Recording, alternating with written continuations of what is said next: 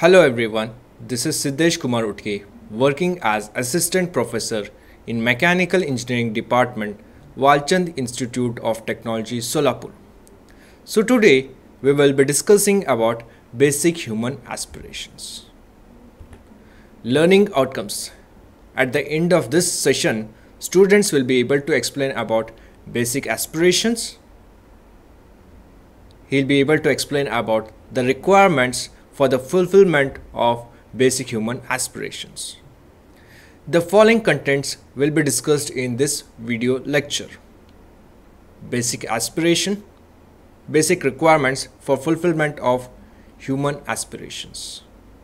Basic aspiration. What is meant by basic aspiration? Whatever we think, whatever we do is with some end in mind. We may be going to school to learn and be eligible for college. We may be doing some engineering in order to get a job. We may be working in a job for the salary. We may be shopping with that salary. Like that, there is a chain of thoughts and actions.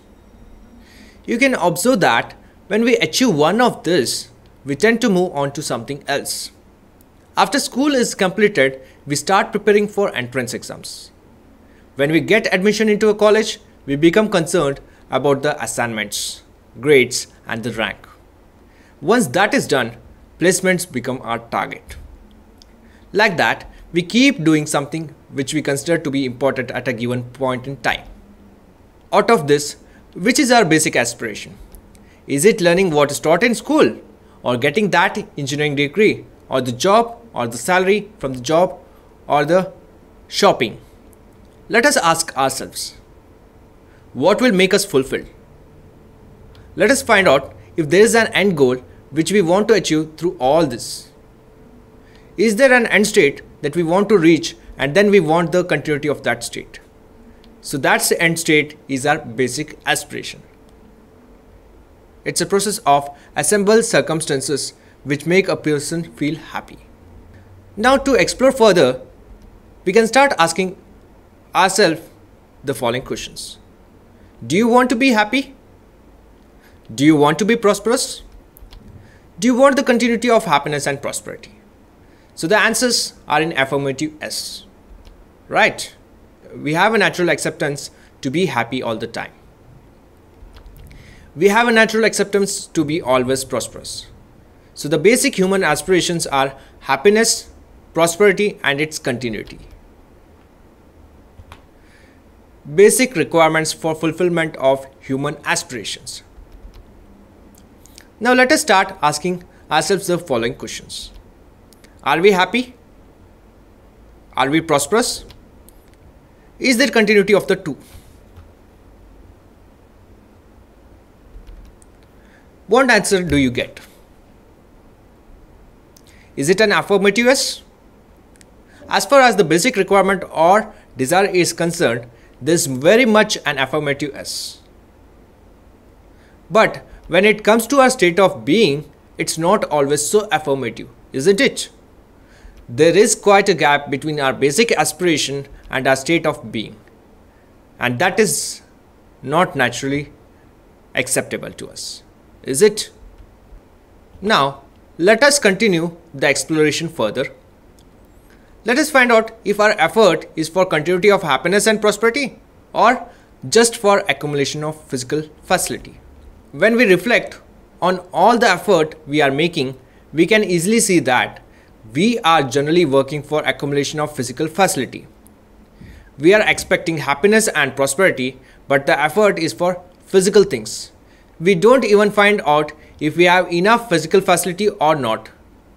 Will it actually ensure happiness and prosperity or not? But we go on accumulating more and more. We are making this effort with the assumption that we will get happiness and prosperity out of the physical things. We can explore further by asking ourselves, what effort are we making for continuity of happiness and prosperity other than accumulation of physical facility? If we have not assumed that physical facility is all that is required, then what else are we doing apart from that? This is something we need to explore in our own life. Where are we putting in our effort? We spend time in eating, sleeping, developing skills. working, watching TV, and so on. We are putting in most of our effort for physical facility. This may be because most of the time we have been trained to study for it, work for it, and achieve it as much as possible. With all that effort, even if we are missing on account of happiness, we tend to keep working harder and harder for more and more physical facility. If continuity of happiness and prosperity is not achieved by just accumulating physical facility, then what else is essential to do? Let us start asking questions to ourselves. Is the unhappiness in my family more due to lack of physical facility or more due to lack of fulfillment in relationship? Whenever there is an unhappiness in your family, what is the major reason for it? When you explore into it, you will find that the major reason for the unhappiness in the family is the lack of fulfillment in relationship. Don't just accept this conclusion, but check it yourself. Now to look at the investment of your effort, find out how much time and effort you are investing for physical facility, how much time and effort you are investing for fulfillment in relationship. Eating, sleeping, working, studying, and so on are all related to physical facility. You can find out for yourself how your time is being spent. Generally, most of the time and effort is being invested for physical facility, assuming that everything is going to be fine when there is enough physical facility. Then there will be no problem. There will be no unhappiness in my family. In the meanwhile, if any issue of relationship has cropped up, we try to invest some time to patch it up or somehow manage it. Many times we again invest physical facility to compensate for the dissatisfactions or complaints in relationship. If we are not able to give time to the family in day-to-day life, we then try to spend time with them on weekends, on dining out, by watching movies together, or giving some gift, and so on. For human being, physical facility is necessary, but relationship is also necessary. In fact, by saying this, we can understand the difference between animals and human beings. Physical facility is necessary for animals as well as for human beings. For animals, it is necessary as well as adequate. But when it comes to human beings, that is not the case. Physical facility is necessary, but physical facility alone is not going to suffice for the fulfillment of human being. For an example, when an animal has lack of physical facility, it becomes uncomfortable. So when a cow gets a stomach full of grass, it becomes comfortable, sits and chews the cud.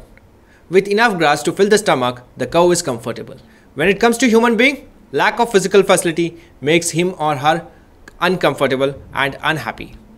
But availability of physical facility alone does not ensure the feeling of happiness or prosperity.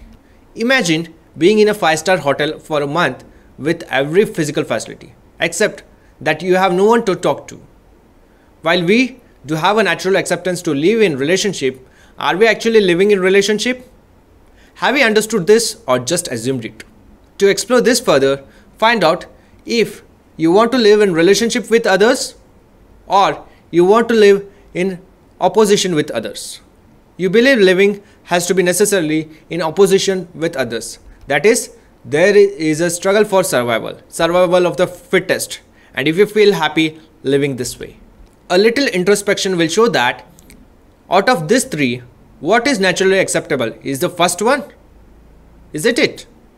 You certainly do not want to live in opposition with others, but you may be conditional to think in a manner as mentioned in the third option, because this is mostly what we are teaching today in the schools and colleges. Relationship is naturally acceptable to us, but what we are trying to teach the children is opposition and struggle. If we adopt the third option, it has significant negative implications in our life, in the family, and in the society. And we can see this all around today. In relationship, what is generally happening today is something like this. Every time when there is a fight, we want to resolve it. We start the next day with the thought that we don't want to fight today, but a fight takes place again, sometimes by the end of the same day.